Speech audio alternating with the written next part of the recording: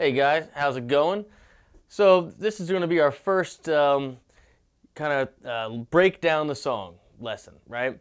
So this whole series is going to be based on teaching you songs, but not the note for note version, which you can find everywhere else on YouTube, but basically how you would approach this song if you were playing in a cover band, playing with your friends, recording, so on and so forth. So what is the song structure? What are the chord changes? How you approach improvising, and any specific details. So I'm going to jump right into it, but don't forget, share this video and subscribe to this channel, and so you can get all the content. Here we go. So this song is Wagon Wheel. It's by Darius Rucker most recently, but also by Old Crow Medicine Show, and I believe it was actually written by Bob Dylan. If I'm wrong, drop it in the comments, but I'm almost positive about that. This song is in the key of A, but your progression is, it's an A, so that's a 1, to an E, that's your 5, F sharp minor, that's your 6, and D major, which is your 4.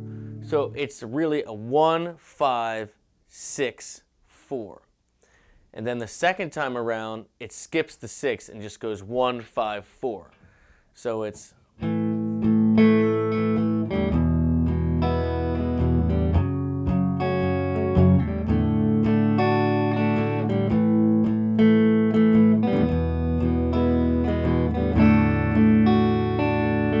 I'll play it again.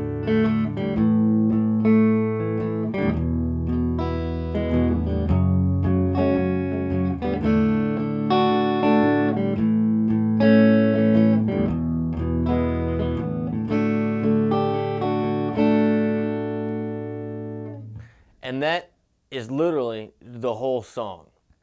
So you got verses and you have choruses, but it doesn't really change that much. Tempo-wise, it's not that slow. Although if you listen to a bunch of different versions, people play it at different speeds. But basically, what you want to do is try to hear the melody in your head.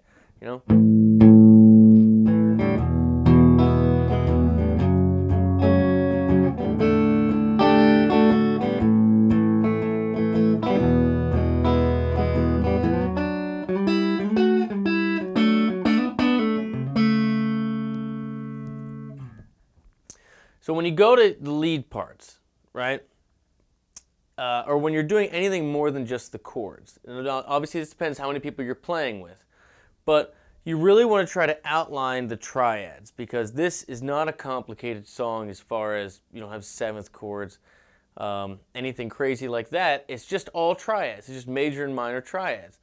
So the best thing to do, or at least one really good thing to do, is try to outline those changes with your triads. So A major, E major, F sharp minor, D major.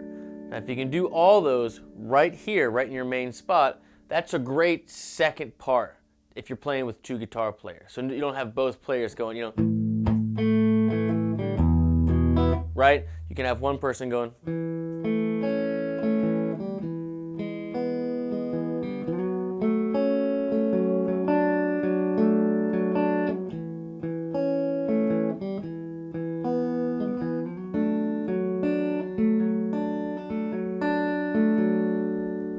Now if you go up a position, maybe we could try it here, right? Now we're in 5th position. You could do your A major triad here. There's your E major like that. F sharp minor. D like that. So you could have someone again going.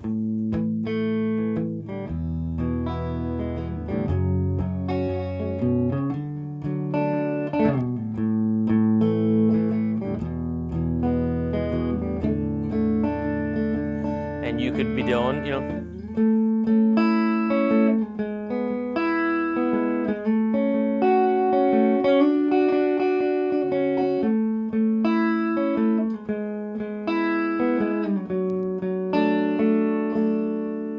I chose to go down to that other triad to illustrate that you have, different options.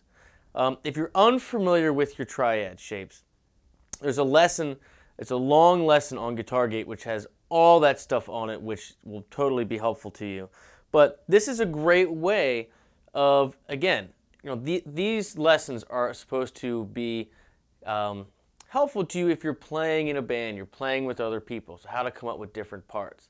So if you have the bass guy, laying down the bass line, you have your main rhythm guitar player playing the big chords, and if you're another guitar player or a keyboard, right, you would kind of, play a higher part that kind of outlines those changes, and you would do that with triads. Another example, if you want to take it up one step further, let's say we're up here around 9th position. You have your A major triad here, right? E major, F sharp minor, D major. And you can do the same thing. You can start here, start here, start here. And what that'll do is also give you the skeleton over which to improvise in this song. Now this song is obviously in the key of A major. So of course you could play over this whole song playing simply A major, or even A major pentatonic if you want to be, just have it be super duper simple. But if you really want to spell out those changes and really add more texture to the song, because if it's your time to take a lead, you want to help out the rest of the band as much as you can. So anytime you can sell any part of those changes, you're really going to drive home what makes the song cool, because the people that wrote this song, wanted those changes on purpose. They didn't write the song thinking, this is something to be soloed over in A major pentatonic exclusively. They wrote the song as, yes, it's an E, then it's an F sharp, then it's a D. So you want to kind of outline that. And the best thing to do with that is, again, stay in one part of the neck at first. Let's say you're in this part, right? You have your A major pentatonic, your A major scale.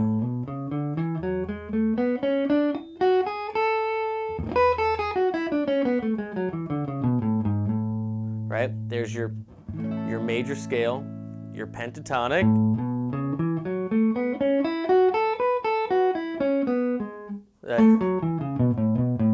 Forgive me. But then you also, remember, when you go over each chord, you want to visualize the chord tones and see if you can nab one, right? So, if you use the example we were using before, there's your A, and there's your E.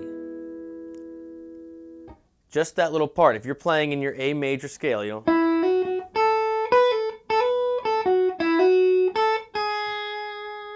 that note right there, part of this E major triad, that's a G sharp note. You could grab it here if you want. Really sells that change that you're going to E, right? So that is part.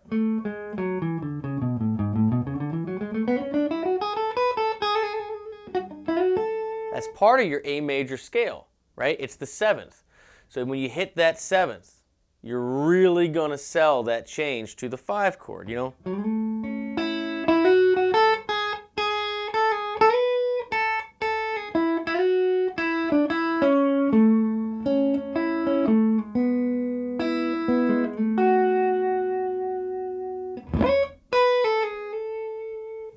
And so that's why I recommend, that's just a stupid little ditty, but that's why I recommend that you start with the chords.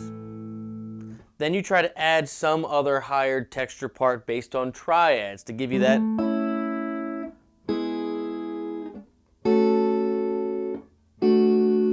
To give you that skeleton that you can not only hear but visualize, so that when you start using your whole major scale in this position, you can see the different chord tones as they change. You can see the shapes that change, and therefore you can make melody lines, you can make leads that sound like the chords, even though you're not playing them. Here's an example. So first time through, I'm just going to play the chords.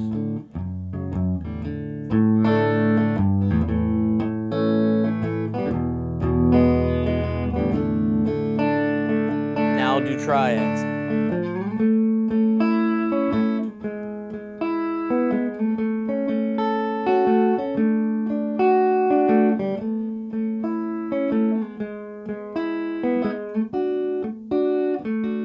And now a little lead.